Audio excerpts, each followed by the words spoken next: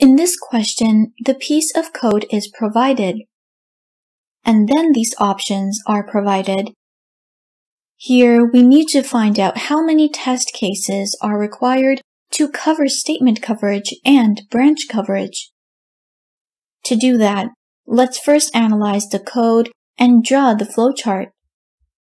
Here, line number 1, switch PC on, and line number 2, start Outlook, are statements.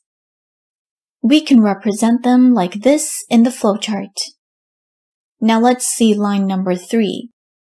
If Outlook appears, this is a condition, and we can represent it like this in a flowchart. Since it is a condition, we shall get minimum 2 outcomes. If line number 3 is true, then send